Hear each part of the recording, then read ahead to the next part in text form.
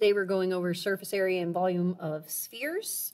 So the surface area of a sphere is 4 pi r squared. There is no lateral surface area for a traditional sphere. And that's because, if you remember, whenever we first discussed what lateral surface area is, it's the area of all surfaces minus the base. Well, we don't have a base on a sphere, so this is the surface area. And then volume is 4/3 pi r cubed. So you just need to know what the radius is in order to deal with spheres. Now hemispheres, which is half of a sphere, does get slightly more complicated. B is still the area of a base. Oops, it might help if I put an A. But in this case, it is really the area of the great circle. And all a great circle is the, if you take a traditional sphere like this one, it's the widest point around. So if you're thinking of like the Earth, it would be the equator. So the biggest part around a sphere. So whenever you're talking about the hemisphere, it's literally this bottom part here.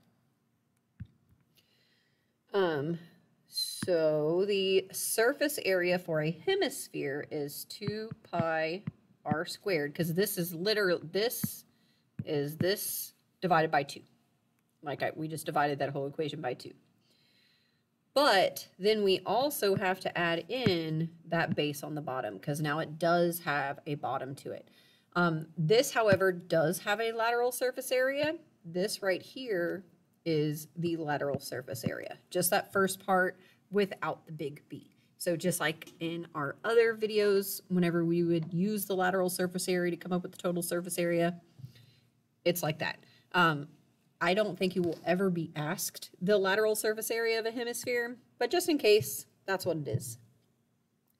And then the volume, if I take this and split it in half, that's 2/3 pi r cubed.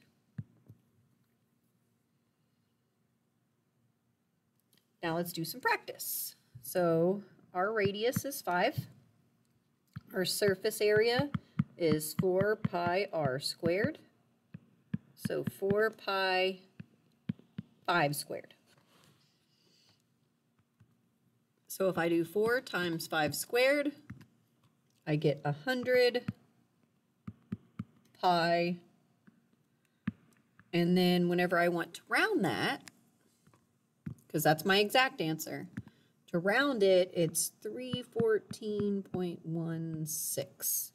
So 100 pi, or 314.16 square meters, because surface area is two-dimensional.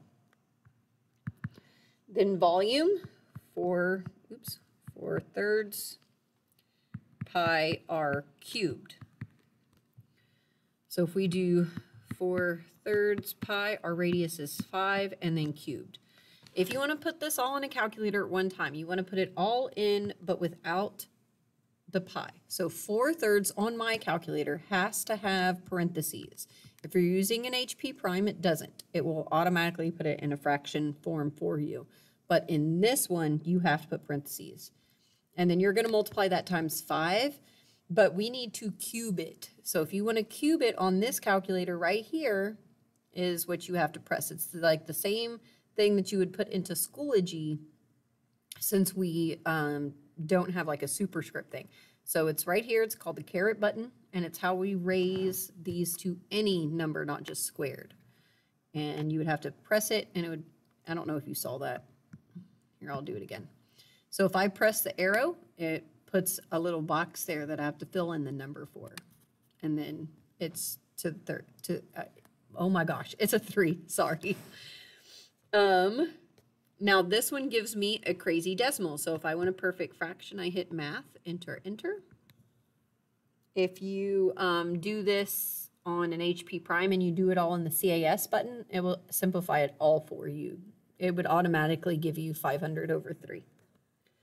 So this is 500 pi over 3, or then we got to multiply it times pi. 523.60. So it's 500 pi over 3, or 523.6. These are cubic meters because volume is three-dimensional. Now we have a hemisphere. We're just going to find the regular surface area. Like I said, you will very rarely, if ever, be asked the lateral surface area. It will almost always be the total surface area. Our radius for this is 4.5 because that's half of 9, which is our diameter. All right, so, sorry, principal called. The surface area is 2 pi r squared plus b. Now, I should really make that green. We don't know what our b is yet, so we need to come up with that. That's the area of the base, or the area of that big circle at the bottom, the great circle, which is pi r squared. So pi times 4.5 squared. 4.5 squared is 20.25 pi. So whenever I fill this in, it's going to be 2 pi and 4.5 squared plus 20.25 pi. Okay, so the easiest way to solve this would be to do this part first, so 2 times 4.5 squared, and then add it to here. So in other words, you would go 2 times 4.5 squared, and it would give you this number, and then you would add in 20.25. Now you can do it all at one time, but you've got to use parentheses. You would have to do it like this, 2 times 4.5 squared, and put that whole thing in parentheses, then plus 20.25. So the reason is that if you did it the other way, oh, it might work on this problem. It won't, your calculator doesn't know order of operations. But because it multiplies first, I think it'll still give you the same answer. It does. That won't always be true for everything. It's just true for this one. If we were to do the adding before, like this,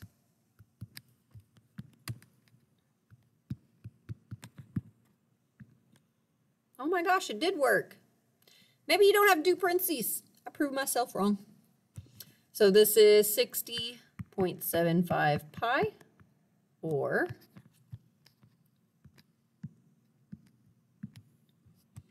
190.85.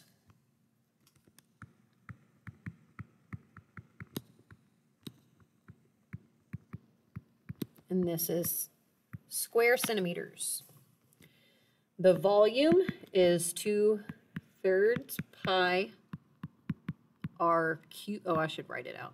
R cubed. So 2/3 pi, 4.5 cubed. So on this one, you do have to use parentheses on fractions for this, 100%. It's not a fraction without division. Times 4.5 cubed. Okay, so it's 60.75 pi, which we just found out is also 190.85.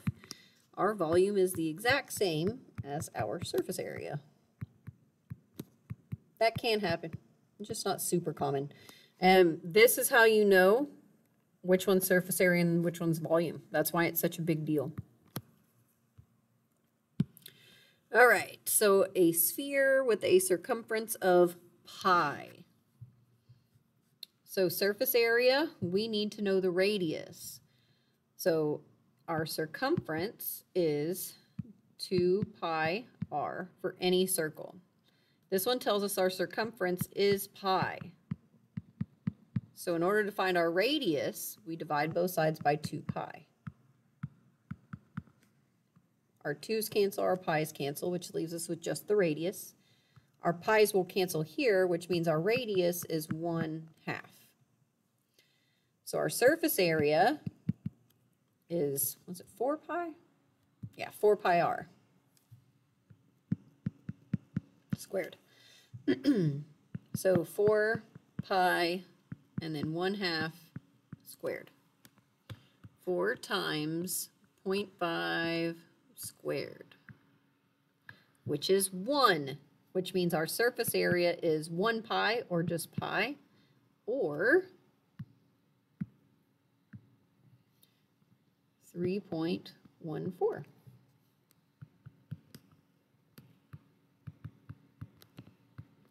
square centimeters. Our volume is 4/3 pi r cubed.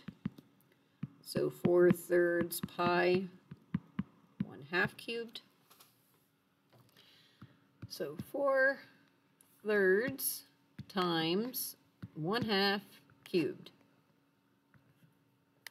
And it gives us a crazy decimal. So math, enter to give me a good fraction. So this means that it's pi over 6, or let's multiply out pi, 0.52. Our volume is pi over 6, or 0.52 cubic centimeters.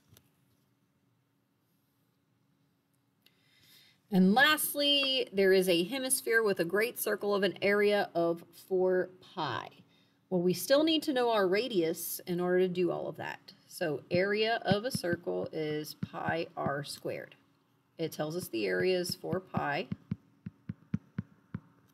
We need to divide by pi in order to solve. So the pi's here cancel, the pi's here cancel. So 4 is equal to r squared. Take the square root. Our radius is 2. So the area, oh, it already gave us the area of, this is our B. I was about to find that, but it gave it to us. So our surface area is 2 pi r squared plus your B. So 2 pi, 2 squared plus 4 pi. So remember, if you want to put all this in together, evidently you can just go for it.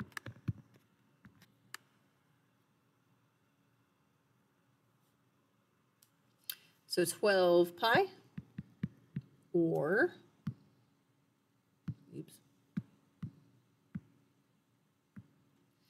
37.70. So 12 pi, or 37.7 square feet. Your volume is 2/3 pi r cubed, which means ours is 2/3 pi 2 cubed. So 2/3 times 2 cubed. Terrible decimal, so math, enter. That's 16 pi over 3, or, and times pi. 16.76. So we have 16 pi over 3, or 16.76 cubic feet. And we're done.